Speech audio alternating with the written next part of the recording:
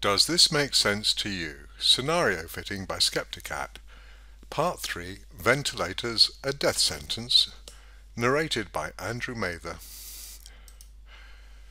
Treatment of patients. Action if acting in the interest of the population. Adapt protocols quickly. Collect clinical observations on the nature of the disease and the best treatment as fast as possible. Adapt protocols quickly to save lives. UK government action. Ignore clinical findings. Clinical data and conclusions in early April ignored. After similar findings abroad and at a UK hospital were publicised 1.5 months later, the NHS is now planning to update protocols. Ventilators are killing COVID patients. A study of outcomes in New York published on Wednesday in the Journal of American Medical Association found that 88% of those put on mechanical ventilation in critical care units died. Mortality of COVID patients put on ventilators in ICU has been very high from the start.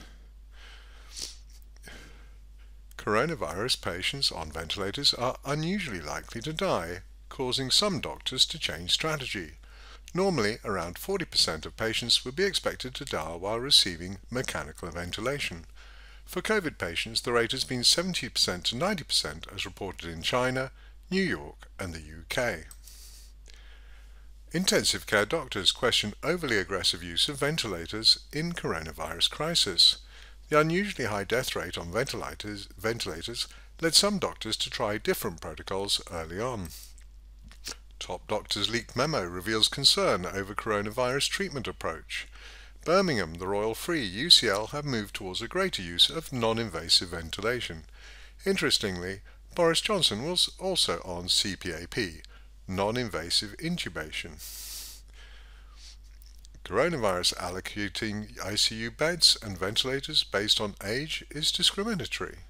Yet most hospitals continue putting seriously ill COVID patients on ventilators as a matter of course. The government's public announcements centred on the availability of ventilators and having to make choices about who gets to be put on ventilators. Doctors seeing patients with blood oxygen levels so low they are surprised they are conscious, yet they are sitting up and talking. Not only have many doctors found that ventilators cause more harm than good and simply avoiding them already led to better outcomes, some doctors have concluded already in early April that the COVID treatment protocols seemed inappropriate. ICU doctors find we are treating the wrong disease. A New York COVID ICU doctor found by early April we are operating under a medical paradigm that is untrue.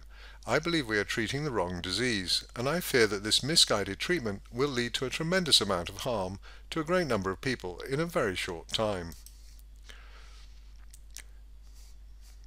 Later, similar conclusions were reached by other researchers in several countries, and new treatment protocols were suggested. Blood-thinning drugs can help save the lives of coronavirus patients by stopping dangerous clots forming on the lungs, British scientists discover. The Royal Brompton Hospital reached the same conclusion by mid-May.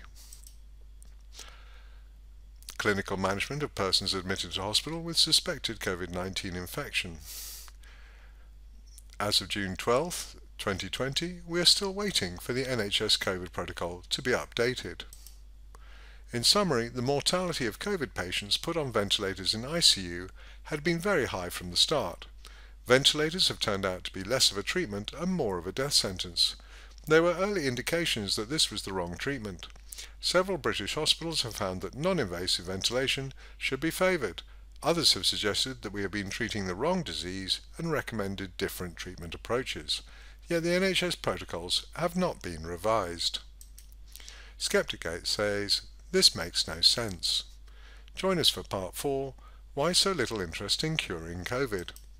Thank you for watching. You can reach me, Kat, Sceptikat, at sceptikat@peerlessreach.com, Andrew and Kat see that, or privately at kat@sceptikat.com.